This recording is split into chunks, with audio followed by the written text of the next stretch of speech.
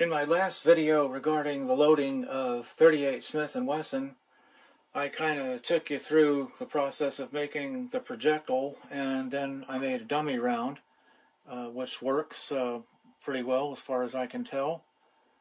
Good measurements overall, and things look pretty good there. But I had a problem with the actual component.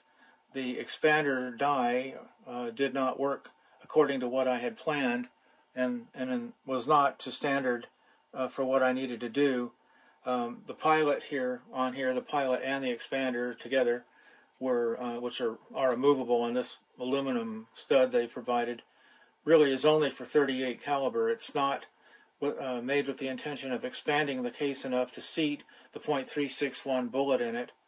So what I ended up having to do was to attempt to replace that, and in so doing I made an entire new solid expander pilot, and the tip of this is now to .362, so that a .361 bullet will seat correctly in it. And that took some doing, and there were some problems with the steel. I want to point out that this is made of 4140, and at the end of this presentation you'll see how I made it. But before I forget, anytime you're getting ready to make something out of steel and you have any reason to have any doubts whether it's annealed or not, be sure to anneal it, because this steel turned out to be pretty hard even though it was marked annealed. So that's an important step if you're into machining at all. A lot of you aren't, and it's not that important, so I'm not going to bore you with the machining until the end if you really want to see that. What I do want to talk about is what you're going to need to have in order to build this round. Now, it's a little more complicated than you think, and I'm not going to cover the projectile this time. I'm only going to talk about the actual setup, and these dies turned out to be kind of a disappointment. I would date them from about 1961 or 60 in that time frame.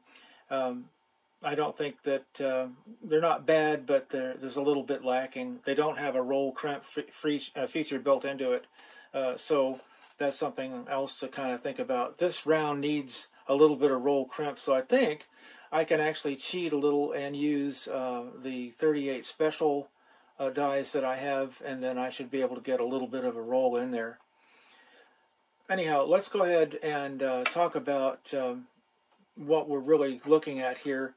And this is a 38 special case. I did not yet cut it down, and I used the new expander to get the .362 dimension in there that I need.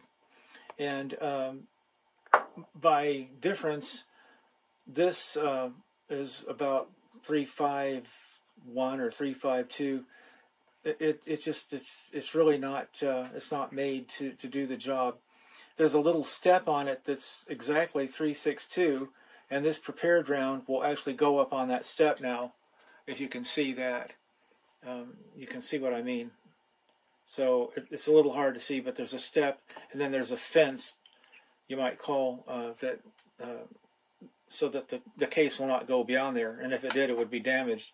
And by contrast, a non-processed 38 special case will stop before it hits this .362.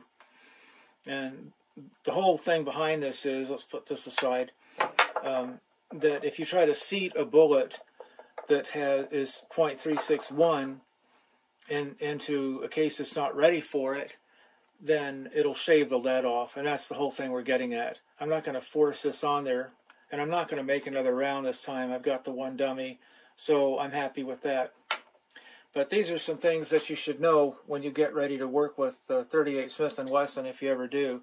I would say get some dies other than these, and if you do hit problems with the expansion, then that could be an issue. I don't know if that's in the cards.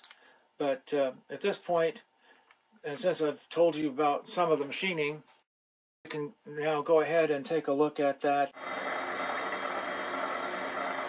It's like 18 threads per inch. That's just what I need.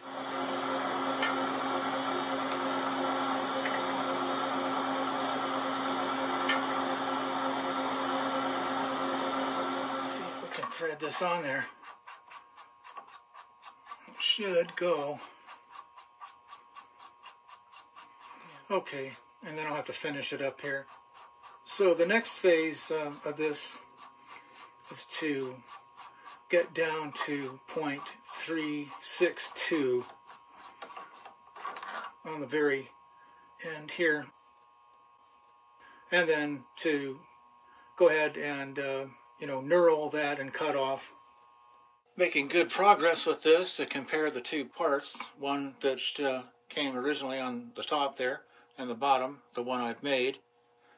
The pilot is now exactly 0.362, and the way it will work now is you can see that this unformed 38 special case is just starting to move on to the pilot, whereas with the old one, the pilot is so loose that this just goes right on there and doesn't do any good. There's a little fence, you might say, built into this so that the case can't travel beyond. There's a big line and a little line. So I've replicated that. And I'm not going to use any force right now because I want to do this right. After this part is cut off, then we'll get around to demonstrating it. But that just shows you where I'm at, and probably didn't even need to go that far, because I think what I could have done is just built the separate pilot here.